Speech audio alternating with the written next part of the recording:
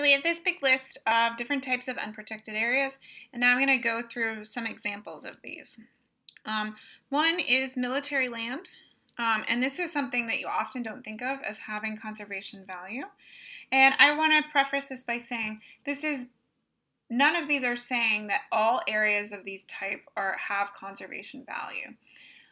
The point is that some of the lands in these categories do have conservation area, and we shouldn't discount them and not do any conservation work on them.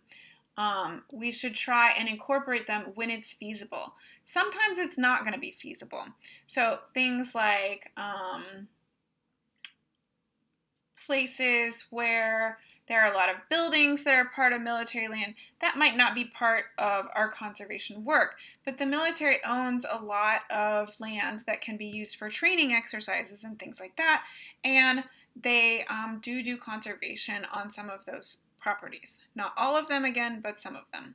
So the U.S. Department of Defense manages 11 million hectares. The White Sands Missile Range is about the same size as Yellowstone National Park. So if we could do conservation on a small proportion of that, that could have a big difference. There is some habitat damage, but much of it functions well for wildlife. The military has been increasing spending for Endangered Species Act listed species by 45% from 2003 to 2012 to about $73 million.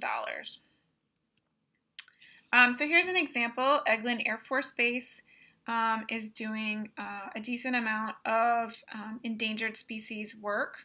Eglin Air Force Base is located on the panhandle of Florida, right here, right up against the Gulf of Mexico, and it has red-cockaded woodpeckers as well as flatwood salamanders, both of which are listed under the Endangered Species Act, and they have been actively managing the habitat and working with the Fish and Wildlife Service to help conserve them on the Eglin Air Force Base.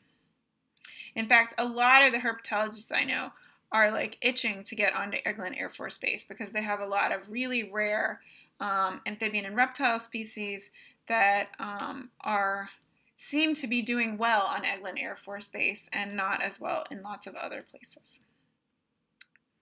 So unprotected forest is a big category. Some forestry practices can maintain species diversity and ecosystem services, particularly if they involve selective logging, which means that you only take a few trees at a time, or long cutting cycles. And so that means that you let the forest develop for a long period of time, and then hopefully you're cutting it in smaller patches so that any animals displaced by cutting can move to a nearby forest, or that you're not blinking out large tracts all at once. Even many of species of megafauna can tolerate selective logging, so this includes things like gorillas, chimpanzees, and elephants. Forestry practices can actually benefit some species by creating early successional habitats.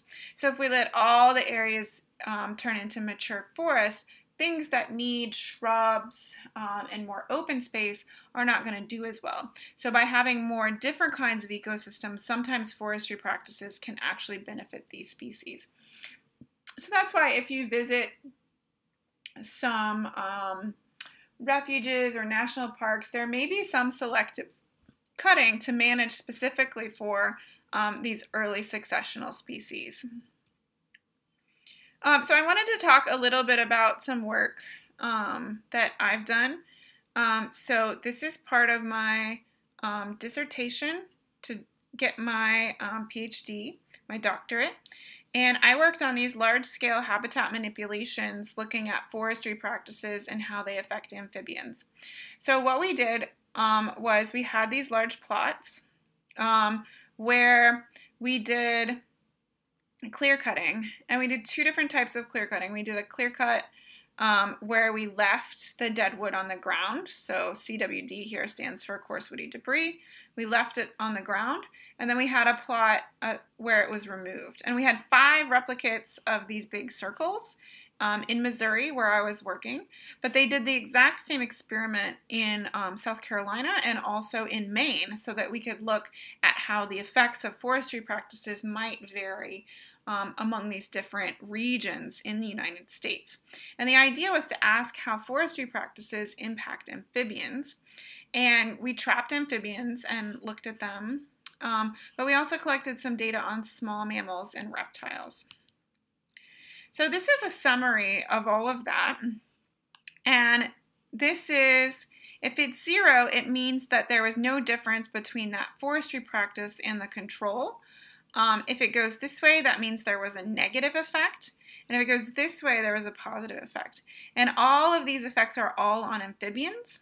And you'll note here that the white bar and the stripy bar are two different kinds of clear cuts, but the black bar is a partial cut, meaning that 60% of the trees were cut, but the rest were left standing. And so you can see here that there were a lot of negative effects on amphibians from forestry practices, and the few positive effects that were found were all these black bars, which is the partial cut. So the partial cutting was much better than clear cutting or cutting all of the forest at once. And so this summarizes that, where the negative effects from the clear cuts were larger than from the partial cut.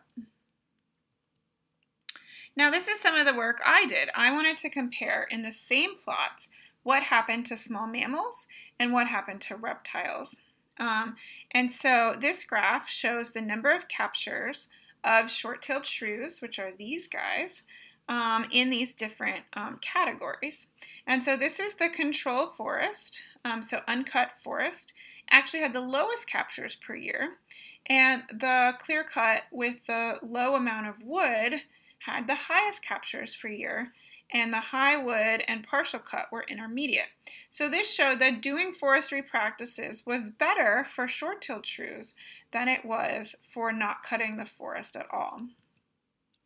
I also looked at reptiles, and so this looks at the top graph is members of the genus Plestiodon, which are these pretty skinks that have bright blue tails when they're babies. And then I also looked at Scoleopterus undulatus, which is the eastern fence lizard, which also has this beautiful blue on the males. And what we see is similar, that the reptiles are doing very well and prefer the clear cuts, both the skinks and the fence lizards, similar to what was found with the shrews. So we're seeing that reptiles and small mammals do better with some forestry practices as opposed to just completely leaving the forest alone, whereas amphibians would prefer the forest to be left standing.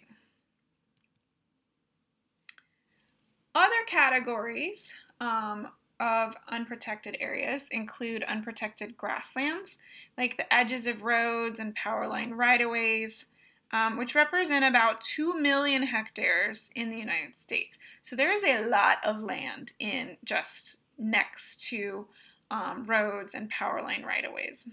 And these don't always facilitate conservation, but if they're managed properly, they can be good, at least for pollinators. And the best scenario is if they're infrequently mowed and no herbicides are used, as well as if they're not seeded with invasive species. If that happens, not so good. But you can get good development of native species if you take these practices into account. Monarch butterflies are something that particularly benefit from this. I don't know if any of you know, but monarchs are migratory. I'm sure a couple of people know about this. They have a really interesting migration pattern where they don't, as adults, migrate all the way north and all the way south.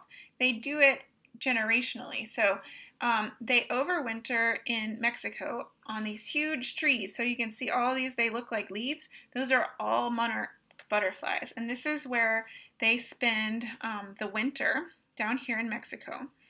And then those butterflies, adult butterflies, will fly up north into Texas. They will lay their eggs on milkweed, which you can see a picture of milkweed here. The adults will die. The eggs turn into caterpillars and eventually turn into adult butterflies, which will fly farther north through the spring into the early summer. They'll again lay eggs on milkweed. Those eggs will develop into caterpillars, which will become adults, which will fly farther north to lay eggs on milkweed. And then the cycle is repeated back the other way every year. And so there's multiple generations needed to conduct this migration pattern. And they've tracked these butterflies by tagging them with little stickers so that they can identify where they last were. But they're also using their chemical signature using stable isotopes to also track this migration. And so we get monarch butterflies here in Louisiana, and we will get them in the spring and in the fall when they come back down. And so having this native milkweed available in as many places as possible is going to be helpful for monarch butterflies. And monarchs have been declining dramatically in recent years, so there's a lot of impetus to try and conserve monarch butterflies. And so this shows some of that data. This is the monarch population in millions. And so it used to be regular for it to be somewhere between 290 to almost 700 million monarch butterflies. But recently, we've been struggling to get anywhere close to 200. We haven't had 200 million in a year in a while, and it's not been getting much better since the end of this graph. So this shows these essential plants that monarchs need to lay their eggs on. Some different types of milkweed. So we have butterfly weed, swamp milkweed, white milkweed, common milkweed, and the green antelope milkweed. There are other species of milkweed that are non-native. Those are not good for monarch butterflies. So there has been a project through the Monarch Joint Venture where you can certify a little patch of land as having good habitat for monarchs, and you plant some native milkweed, and you can register your property. And so this is a way that you can do conservation almost anywhere, because a milkweed plant is very small, and so you can have them in power line right-of-ways where there's a gas pipeline.